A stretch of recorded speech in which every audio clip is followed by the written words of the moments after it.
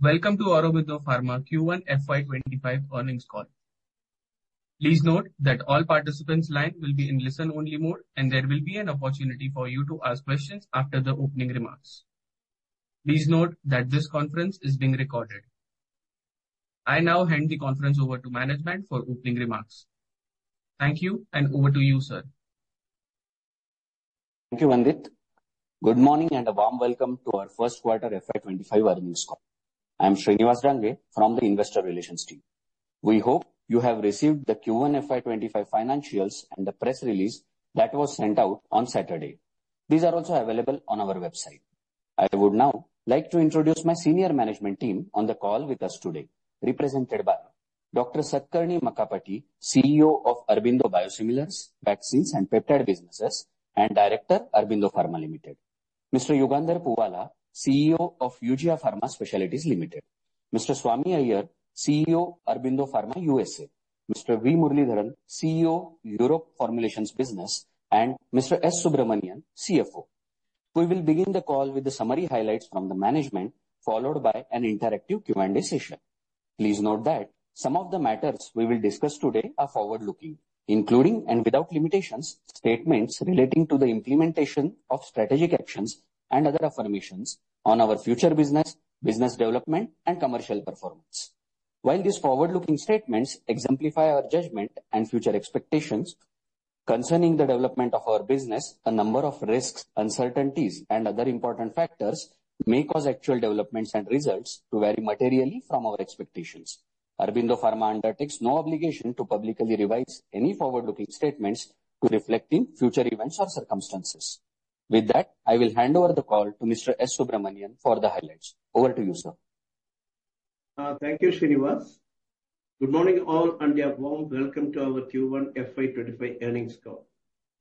Before we get into the details of our Q1 performance, I would like to state that we have published our second integrated annual report for FY24, which include details of our progress so far in terms of our business and financial performance, and also touches upon our strategic pillars and growth levers. I am also glad to share that we will be completing first ever buyback of rupees 750 crores in August 24 at a price of 1460. The cash outflow for the company is expected to be around 935 crores against the FY dividend of approximately rupees 264 crores, and will provide tax efficient return to our shareholders. Now coming to our Q1 FY25 performance, I am delighted to state that with our quarterly performance reflecting in our top year-on-year growth of 10%, amounting to rupees 7,567 crores. This growth is seen across market, driven by new product launches, market share gains, expansion into new geographies, and stable price. Our Q4 FY24 base has been higher due to accounting of Q2 and Q3 FY24 income of approximately $20 million from Indonesian operation.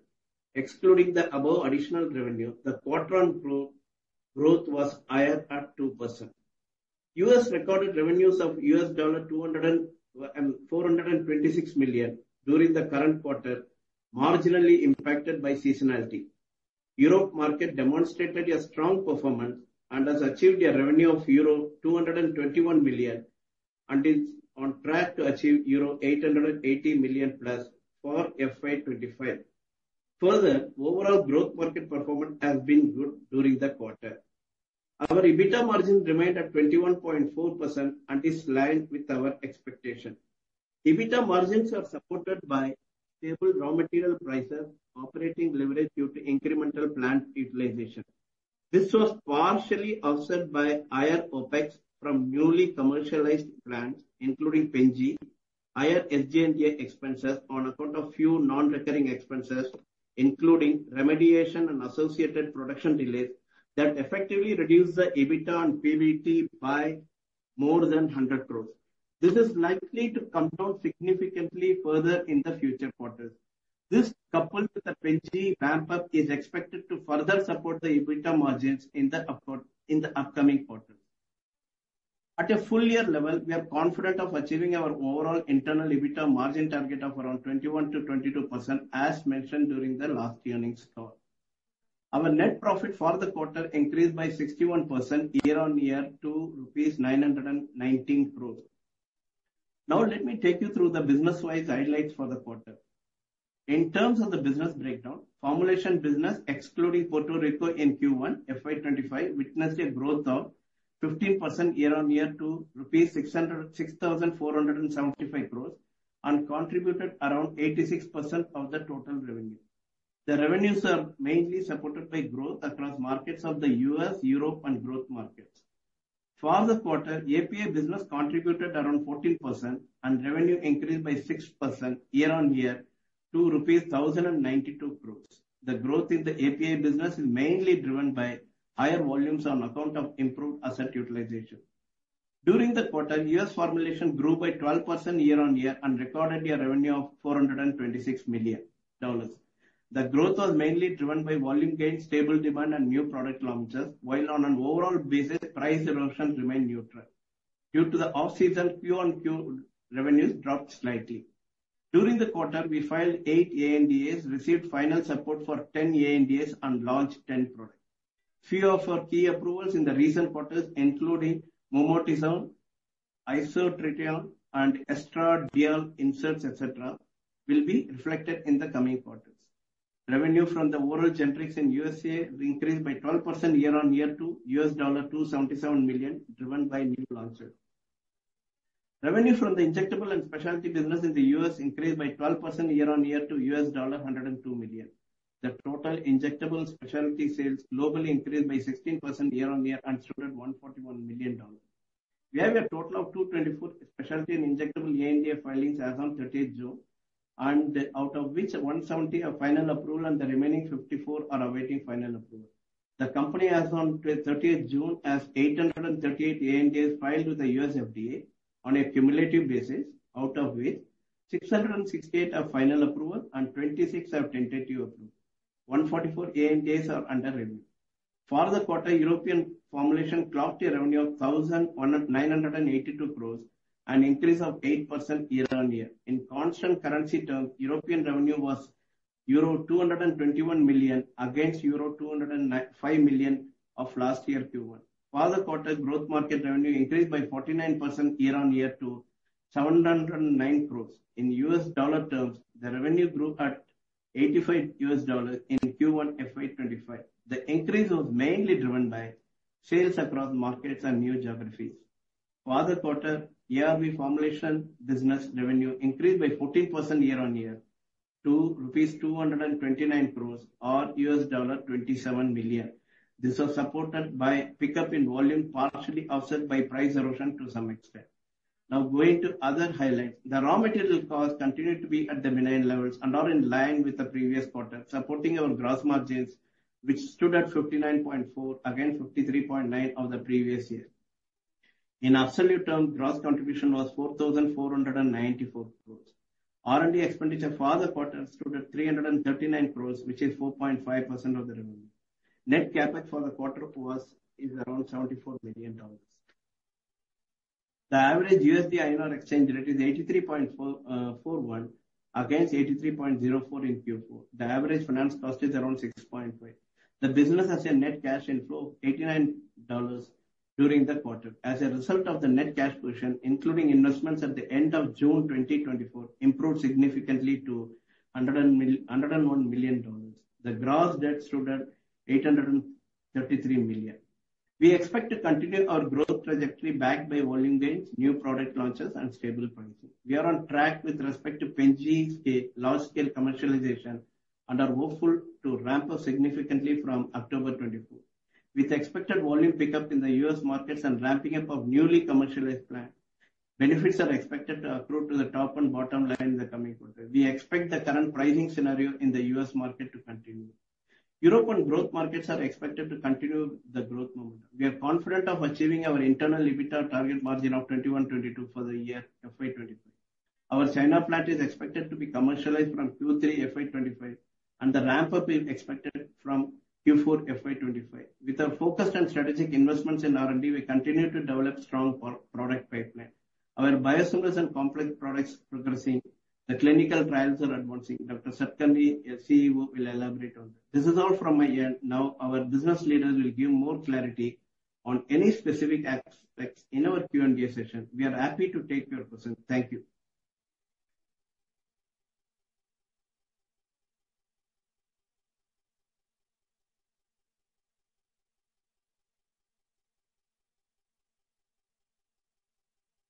Thank you. We will now begin the question and answer session. Anyone who wishes to ask question may raise your hand from the participant tab on the screen. Participants are requested to use headphones or earphone while asking a question. Participants are requested to refrain themselves with 2 questions. The first question is from Kunal Damesha. Hey, good morning. Thank you for the opportunity and congratulations on good set of numbers. One for Subbu sir on the EBITDA margin guidance of 21 to 22%. Since adjusted for some of the one-off that you highlighted, this quarter we would be at roughly 22.7%. And we expect, we also said that this is kind of, seasonally slightly muted quarter from the US perspective. Also, we have baked in all the Pen-G related commercialization expense. So shouldn't the run rate from here on should improve and, is there any possibility of raising the EBITDA margin guidance at this point? Kunal, you are absolutely right. But if you recollect in the last earnings call, I said very clearly we will revisit the EBITDA guidance in the earnings call of November. That is the second quarter call. We will be looking into that and then reply accordingly. Yes, sir. And in terms of Pen-G plant cost, we have baked in for the full 3 months in this quarter? Yeah, I think the 3 months we didn't have much sales at all because of the various reasons in the Pen-G plant, because the equipments are ready for the mechanical integration and we have synchronized the power and boiler. We lined up all the utilities together and we are encountering teething problem in the we encountered teething problems in the last quarter when we are trying to scale it up, mainly due to the different operating environment compared to some of the foreign countries. So we are expected to do around approximately around 20 batches this month, followed by another 30 batches in the next month. If this too goes well, I think we will more or less be able to ramp up in a significant manner starting October. Sure, sir. But my question was more on the operating expenses side. Is it already baked into our P&L? Yes, it has been already. No, it has everything got into the P&L.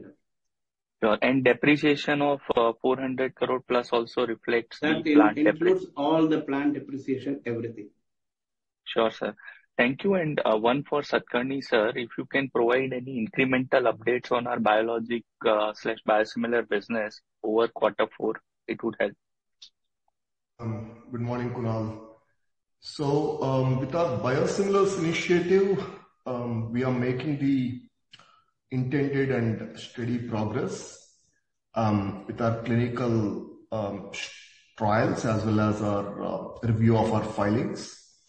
Our pipeline now extends up to 2032 and I'm reasonably convinced about the progress we are making. With the first wave of biosimilars, I'm pleased to state that we have achieved an important milestone in May of completing recruitment of all patients as part of our denosumab trial in European sites. The clinical study closure will be in June next year, and we will be on track to filing this product with both European Medicines Agency and the FDA in the second quarter of the next year. Now, as you guys know, denosumab is my first foray into immunology segment.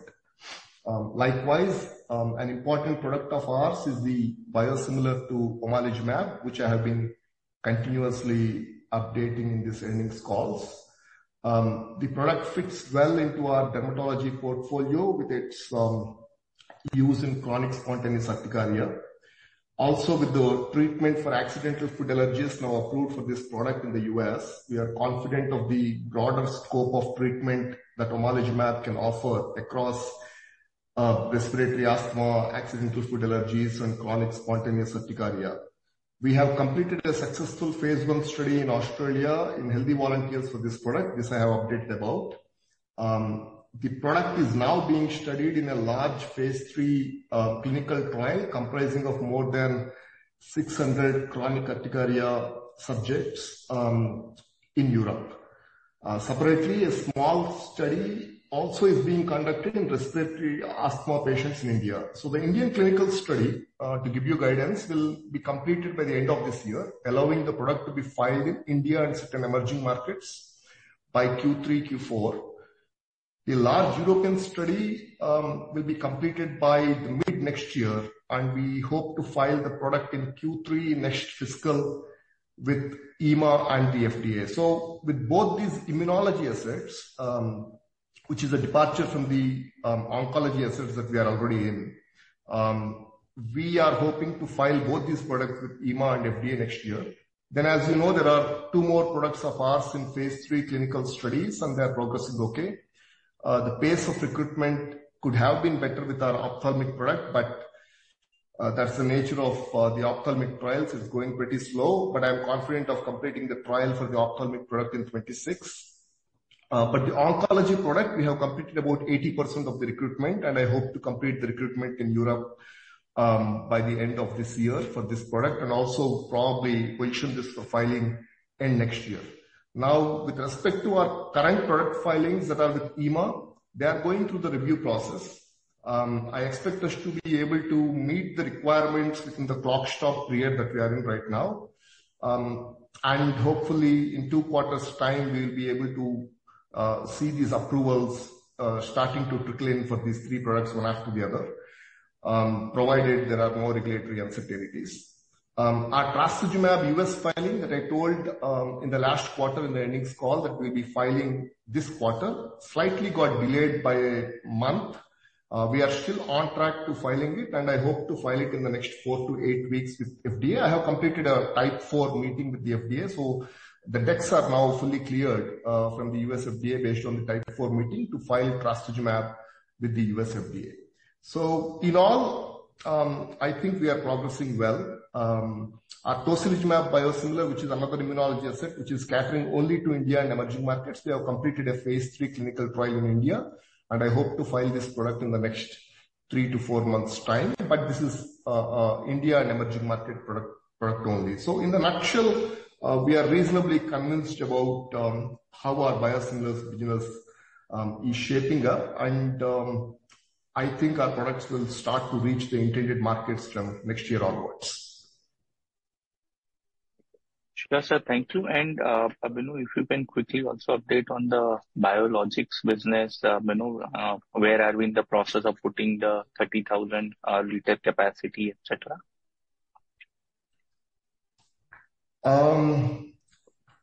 As you know, in the last earnings call, I have talked about us being optimistic about closing the deal with MSD Singapore entity. And after 3 days of the earnings call, we have signed on the dotted line. Now we have entered into a definitive agreement with MSD, and we have 1 product schedule as well with them. The definitive agreement means that the civil works of the facility have now gathered pace, and I hope to complete the project by 2026, which allows the engineering batches to be or water runs to be conducted. From 2027 onwards, I expect the stockpiling process to begin for this product and the revenues to trickle in. So the facility is progressing well. I'm reasonably confident of executing the project on time in 2026 for the engineering batches to be taken within the facility. So I don't see any showstoppers there. The thing is progressing well.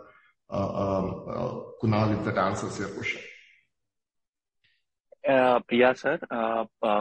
good luck, and I'll have more questions. I'll join back the team. Thank you. Thank you. Thank you. Requesting everyone to refrain themselves with 2 questions, please. The next question is from Amay Chalke. Yeah, hello. Am I audible? Yes, you are. Okay. Thank you so much for giving me an opportunity to ask a question, and congrats to the management and good set of numbers. First question I have, is it possible for management to guide how the Revlimid sales have moved from quarter 4 to quarter 1? No, we are not specifically talking about Revlimid as a separate sales segment, but our run rate continues to be in a similar way when we launch the product, and we expect to continue in a similar way. Sure. I don't want quantification, but qualitatively, is it possible to guide or? Qualitatively, at this point of time, yes, the pricing remains constant. We don't see any decline. And we are trying to, as best as possible, to schedule it in such a way that like every quarter we have decent set of numbers. Except for 1 or 2 quarters, we expect the similar run rate to continue. Sure. And should we assume that this year we should book higher sales compared to last year, or it should be similar? It will be like 10 or 15% here and there, but it will be similar. Got. Second question I have is on the Europe and China revenue potential, considering both China plant and Vizag plant are being operational in FY25. So if you can give us some outlook on both the jobs. Thank you so much.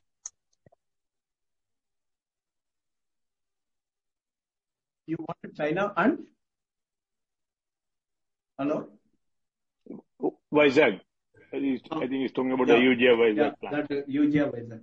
Yeah. Yeah.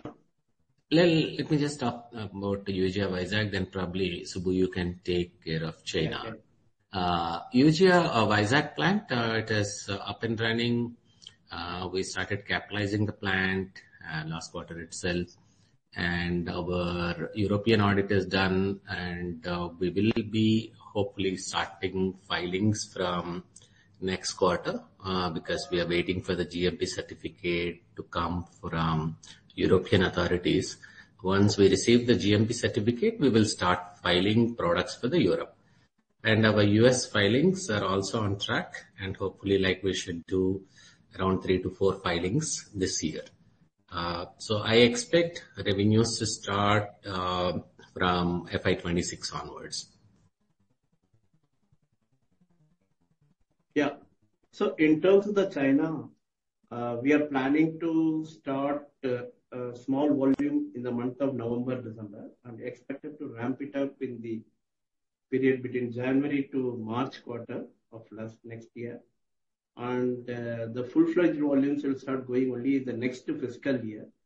So in fact, because of this, also we are trying to do some filings for China as well as for US also we are trying to do that. So all this will take the China revenue potential up in the coming years. This year we'll see only a small little volume and value. If I may add, Subbu, something to what you said, in China we have also shipped the first commercial product for BFS through our JV partner. So we, as you know, we have a JV there. So that is something I just wanted to add. Yeah. Thank you. The next question is from Neha Manpuria. Thanks for taking my question. Yogendra, my first question is on the US business. I thought we were supposed to see improvement in the US business, with the resumption of the facility in the quarter. Could you give us some color on, what's happening, to that? Should we expect the improvement in the injectable business to be a little more slower versus our initial expectation? And just an extension to that question, we've seen another facility get an OAI for the injectable business. How are you thinking about, compliance for the injectable business, given that's a, key for our growth momentum in that, in UGA? Thanks, Neha. Yes, you're right. In fact, we thought last year Q4 we have taken the hit, but because we wanted to be robust enough in terms of our remediation action, so it continued in Q1 as well. So our overall manufacturing was not to the fullest extent what it used to be. So Q4 and Q1, 2 quarters, I have taken the hit in terms of the remediation actions for the UGA 3 plant. So I'm cautiously optimistic that from this quarter onwards, that is Q2 of FY25 onwards, our regular injectable business should move up. I'm quite confident of that. Coming to the second plant, which is our Bhiwadi plant near Delhi, which got a OAI. We are working with FDA, and I'm confident that that can be resolved. That's a lesser evil than the UGA 3, and we feel like whatever perceived issues what FDA has in next 1-2 months, we should be in a position to clear that. So as I said, I'm cautiously optimistic at this point of time of resolving the FDA related issues, at the same time the sales momentum going up from Q2 onwards. And does that make us confident to be able to gain the lost market share, for these injectable products? Because I can see that we have lost market share in some of the products in the injectable side. I think at this point of time, the way I see it is, I don't think we have lost too much of market share on any of the molecules. It is mainly the supply constraints what we created on ourselves, and that is what has taken a bit of a beating in terms of Q4 and Q1. That's why once we start ramping up, and which is we are already on the way, I'm sure we will gain the sales. We haven't lost too much of market share in any of the molecules. Got it. And my second question is on Europe. A particularly strong quarter. I know, Subbu sir mentioned in his opening remarks that this will be north of 880 million for the full year. Could you give us some color, the reason for the step up in the quarter, and why we believe this will be sustainable going forward? Murali? Yeah. Good morning, Neha, and good morning, everyone. Murali here. I'm happy to take this question. Yes, Europe has been a silent contributor to the global revenue of Aurobindo in the region of 25%. And of course, we are having certain plans for new launches. And if you take the Q1 performance and on a straight line basis alone, we'll be touching 880, but also we have a couple of major launches coming up during the year.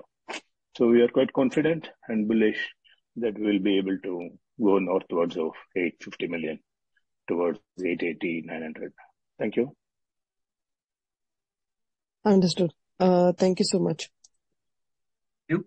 The next question is from Damayanti Kerai. Hi, good morning, and thank you for the opportunity.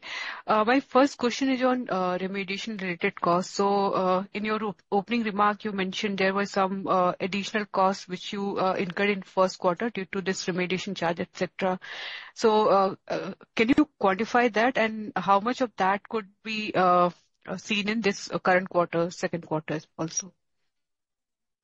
Damayanti, we have in Q1 we have spent around $9 million against the remediation cost of UGA 3, and we expect the Q2 to be only a very fraction of that 9 million. I think hopefully it will be around 2 million, and we have completed all the remediation, and we don't expect anything more than what we have already spent. So Q1, yes, it is 9 million plus, and Q2 would be around 2 million plus. That's what is our expectation. Okay, so majority done, and now maybe a few related to Bhiwadi plant, which you might incur. Bhiwadi, like we have, we don't need any remediation there. It is only clarification. So like it is going to be more about clarifications. Absolutely, there's no remediation in Bhiwadi. It is only UGR 3 where the remediation was required, and we have, to our best of our effort, we have done that particular piece, and that's over. Okay, and you just mentioned 2Q onwards, you expect the generic injectable sales to move up, and then maybe you will back to the pre-disruption stages. That's right, Damayanti. And you maintain your guidance for global specialty, like UGS sales, which you had given some time back? Yeah, in fact, for this year, I've already guided that like we will do around 600 million plus. I think we still are optimistic about touching the 600 million. Okay, and my second question is on your Indonesia operation. So you mentioned 20 million sales, sort of sales you have booked. So what kind of ramp up you see in that market? Like are you like optimistic about ramping up this significantly? No, Damayanti, what I was mentioning is in the Q4, we have accounted the Q1 and Q2 sale because Q3 sale, because we did the closing sometime by December 20th or something. So the entire thing, the net economic benefit has flown into the quarter 4. That is the reason why it has come there. Otherwise, we have been traditionally doing around 8 million per quarter, and we will continue to do that at least for the year. We are also thinking how to increase the overall sales and ramp it up because this is the existing business. So now the challenge is how to increase it, how to ramp it up to the next level, which we are working on. Okay, sir, that's clear. Thank you. Thank you. The next question is from Shyam Srinivasan. Good morning. Thank you for taking my question. Just the first one again on the European business. You talked about a 850 million euro for the full year kind of run rate. So just want to understand how is the underlying profitability of this business now tracking? Have we moved past that double digit into mid-teens in terms of the margin profile? I think, Shyam, in terms of the Euro business, I think they have been doing it extremely well in the last 2-3 quarters. They have been gradually increasing their overall revenue, overall margins. And I think the margins have already moved to nearly mid-teens level. And with the way Murali has communicated, and this is expected to be sustained, if not improved. That's helpful. Well said, Subbu, I agree with you. Yeah. So, Murali sir, just in terms of the integration where we have tried to move to some of our local plants, how far are we on the journey and how much more can be done incrementally for us integration for the European business? When you talk of local plant, in Europe, we have only the plant at Generis, Portugal. But if you're referring to the expanded facilities in India, the Unit 15 has undergone expansion, and which is clearly helping us in feeding the markets. And despite Q1 being months which is still impacted by Red Sea issues, the production and dispatches from India has really helped us in time to market being achieved. So we are doing fine, and when China plant starts feeding us, all the more we will be able to supply clearly to the market better. That's helpful. Just quickly on the second question, if I were to look at the Penji plant, has all the capex now done, Subbu sir, in terms of what capex we had to do, and in terms of the ramp up for this particular business, you talked about costs being there. When are the likelihood of the revenue starting to kick in for this plant?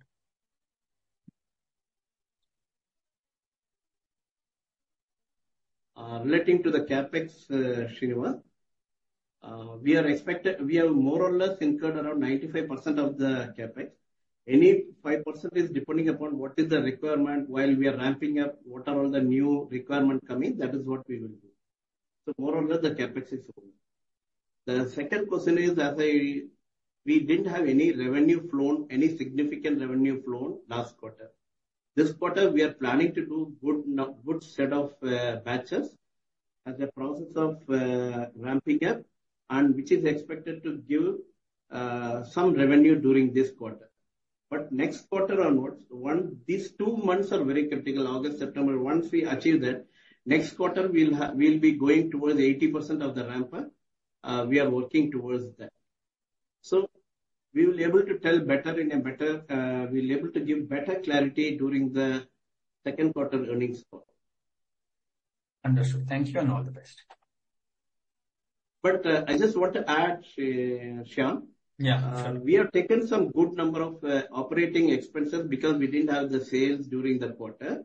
And once the ramp up, etc., comes, and not only it helps in overall growth of the company, increasing the EBITDA margin, the existing ramp up operation expenses cost, which we have incurred during the period of stabilization, will not be there. Understood. Thank you. Thank you. Thank you. The next question is from Bino. Good morning, good evening. A couple of questions on US products. There was this product, generic Emflaza, which you had launched. Can't hear you, Bino. Hi, Bino. Your voice is little less. Can you please? Hello. Is this better? No, still the same. It's very low. Hello. Can you hear me now? It's a little better. Subbu sir, can we? Yeah, go ahead and ask the question. I think let's see. Yeah. Okay. First question regarding this product, generic Emflaza, which we had launched in the US a few months back. How is it doing? Are we only the player in the markets still?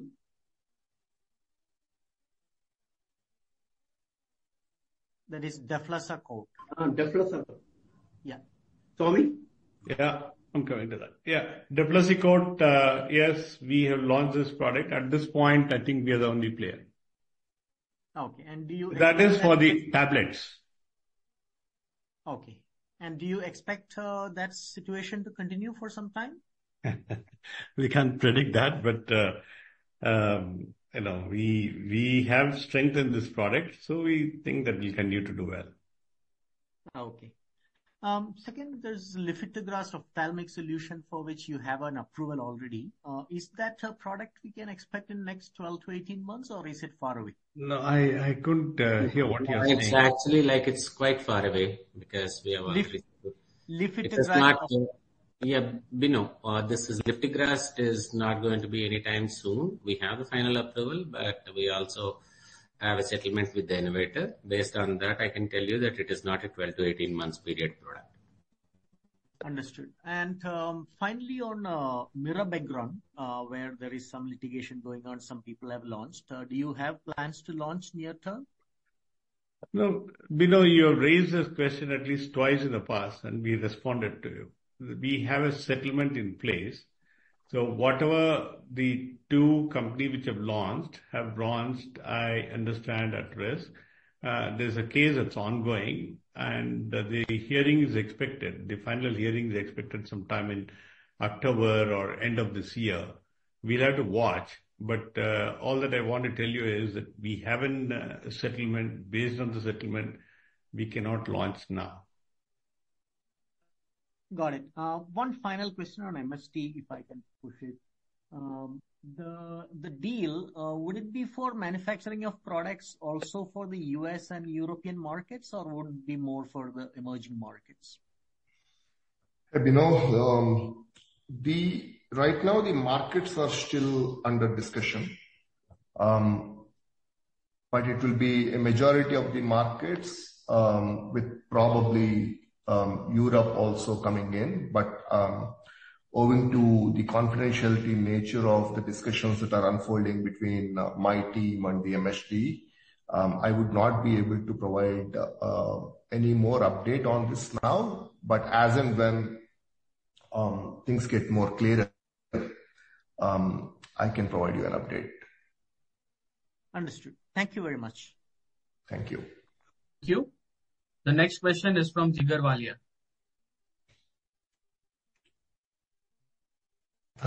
Thanks for the opportunity. My first question is now with this Unit 3 classification also kind of getting out of the way, things getting resolved. You or the board probably planning to go back to the proposed spin-off or IPO listing for UJ? So, Mr. Jigar, we have last year, I think if I'm right, in the month of August, the board has decided to evaluate, explore various options. And we put it on hold subsequently because the inspection for the UGR business have started all the units have started, got the inspector. So now that inspections are over, we can revisit it. And some of the bankers are also approaching us. So we have to decide it. But as and when a firm decision taken and we are going to implement, we will certainly inform the market as per the compliance. Great, sir. So one question is on the margin. You mentioned about 100 crores one-off this quarter, which gradually will reduce with the operating scale and the business ramp up. But is it right that but as the business scales up, it will take a while? I mean, it will take its time to come to the company level margin. So overall, we maintain at 21, 22, while in absolute terms, the margins definitely ramp up. Mr. Jigar, my colleague, Mr. Yugandhar, has clearly articulated that we had a ramping up remediation cost of around 9 million plus, which is expected to come down to 2 million this quarter. That itself is clearly shows that we are going to cut it down during the quarter. Absolutely. So the absolute EBITDA will be more reflective, and as the size of the business. Yes, more reflective. At least this OPEX will not be there. Understood. So last question is, with this board change and now the new chairman, etc., is there anything different on the board meetings or other things internally? No, we have been conducting the board meeting with the highest standards always, and with the new board chairman comes, he is bringing his own set of ideas and things, and which we are implementing, and we are also strengthened the board by having one more independent director by name Dr. Deepali Pan, and also Mr. Satkan, Dr. Satkani also joined the board to strengthen on the R&D side and the science side.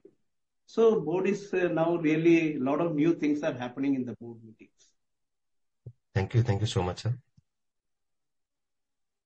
Thank you. The next question is from Ankush Mahajan.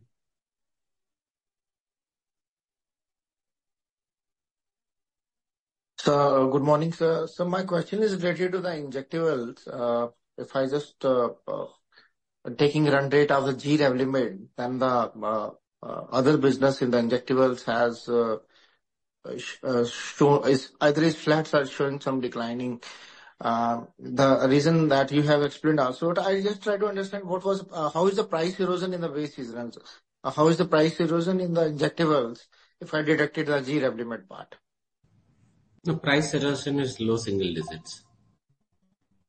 Okay, sir. Thank you, sir. Thank you. The next question. The next question is from Kunal Damesh. Thank you for the opportunity again, sir. Subbu sir, on the effective tax rate, this quarter we have hit around 30%. If you can provide the outlook for FY25 and what is driving this higher ETR for us? So, some of the units, like biosimilar company and the Lifers, which is the penicillin G company, where we are incurring the OPEX loss, we are not taking the deferred tax credit, right? Once we start a tax credit, obviously it will fall down. And in terms of the year as a whole, with the Lifers plan expected to do well by third and fourth quarter, etc., probably we may come to a more than a break-even scenario by which the tax rate and the tax credits will be taken and the tax rates will come down. Overall, I think we will be somewhere around 27-28% is what my feeling at this particular point of time. Sure, sir. Thank you for that. And one for Yugandhar, sir, on Revlimid. We said that generic Revlimid contribution this year would be 10 to 15% higher than last year, but this time around, we'll also have a full year impact of Revlimid, right? Versus the half year impact for last year. So shouldn't the contribution be, higher? No, Kunal, frankly, like I never wanted to say anything about Revlimid because we never said we never announced what is the Revlimid sales, whether it is last year or this year. I only just generally guided, and it is also like, as you know, Kunal, like it is about settlement periods. Some can have an overlapping effect on some other periods. So I think it is better to leave it there. Sure, sir. Thank you. Thank you. The next question is from Raghu Raghunathan.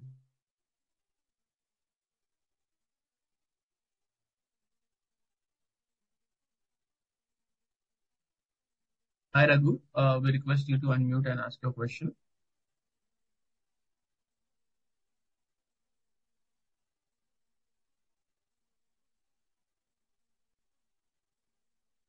Let's go to the next question, please. The next question is from Tarang Agarwal.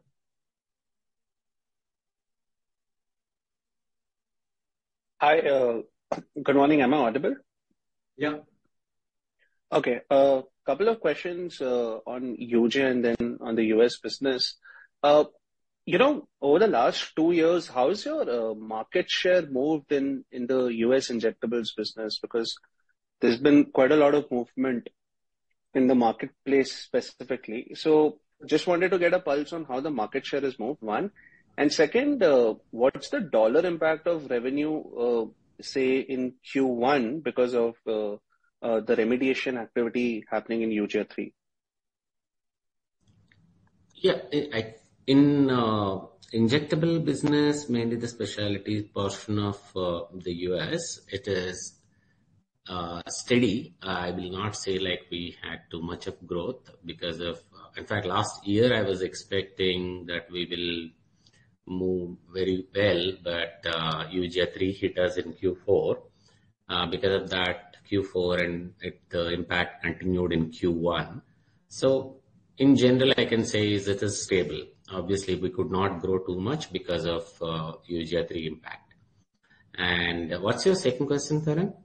Dollar impact, revenue, because of UJ3. Revenue impact, I told you like last quarter, that is Q4 of FY24, we had a $20 million revenue impact. And Q1, we had around similar $50 to $20 million impact. Okay, and we hope that's the end of it. Perfect. That's quite helpful. So now in the US, Swami sir, is it possible for the OSD business to reach $300 million quarterly run rate anytime soon? Purely from products perspective, in terms of market approvals, and from a capacity perspective on the back end. Tarang, I'll not give a specific number, but I can generally talk about it. So the US business, as you have seen, has been doing well. And then we have made major strides in building on our past success. And our business is right now demonstrating good, very strong momentum. And we found that our volume-based strategy with global capacity and the talent pool that we have has helped us to grow into this kind of large generic company. So these are the basic factors, and that factor remains, and it really gets strengthened. We also have a number of new launches. Last year we guided that we are going to have a few launches that will be coming in. This year also, we expect a good amount of launches, somewhat similar to last year. And we are getting products from the JV in China. And we are also expecting commercialization sometime in the near future for the US oral solid. So overall, I feel fairly optimistic, and we believe that US oral solids will do well. As far as the number is concerned, we have made good amount of we had good amount of growth in the recent past, and if this continues, we should be close to that number or achieve that number sometime soon. Sure. And specifically on the OTC business for this quarter, saw some softness. Is it just a quarterly aberration or there's something happening there? Yeah, so OTC business was soft in this Q1. There are a couple of reasons. One is that seasonality. Definitely, this was not the season. And we have, despite that, it should have been better, that I agree. But we are optimistic. We have some new awards that is going to start sometime this quarter. And I think that will get ramped up sometime during the year. We believe that we will see some progress in the OTC business going forward, at least from Q2. That is our expectation. And, we also have the OTC branded business that's given us a separate company. We have recently had restructuring the last 1 year of the leadership team, and we have got a new strategy. We are very optimistic about the future of that business too. Overall, we think we will see better times for OTC going forward. Okay, just last two. Any update on Resnuta? I mean, how is that product shaping up? Yeah, Resnuta, unfortunately, there was some problems with the CMO. We were due to launch in the Q2 of this year. The problems are being resolved, and I think there could be a delay, and the launch would be probably in the last quarter of the current fiscal at this point of time. Okay, and the last question on Europe, given that the business has achieved almost a 900 million euro, 850 to 900 million euro run rate, and the margins have moved to mid-teen levels, are there possibly more levers in the business from the point of view of margin expansion? Or just wanted to hear your thoughts there. Or we should expect it to remain at these levels now from here on? No, Taran, thank you for this. Yeah, obviously we expect to move upwards. Of course, on the oral solid business, which is predominantly the contributor as of date for the European revenues. We are trying to do our very best, but we are also, as very clearly explained by Dr. Satakarni in his initial elaboration, we are keenly looking at the launch of some of these biosimilars in the upcoming period, and that would contribute to increasing the EBITDA margin substantially. Similarly, also we are looking at the Vizag plant of Eugia to start feeding us, which will be enabling us to participate better in the tenders, in the process, put up our revenues and margins. So the brighter period is ahead of us. We are keenly looking at it. Thank you. Thank you, sir. All the best. Thank you. Yeah. As this was our last question, I now hand the conference over to management for closing comments. Thank you all for joining us on the call today.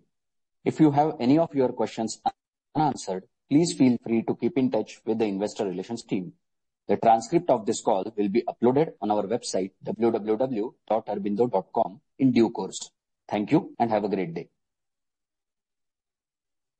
On behalf of Aurobindo Pharma, that concludes this conference. Thank you for joining us, and you may now disconnect your line and exit the webinar. Thank you.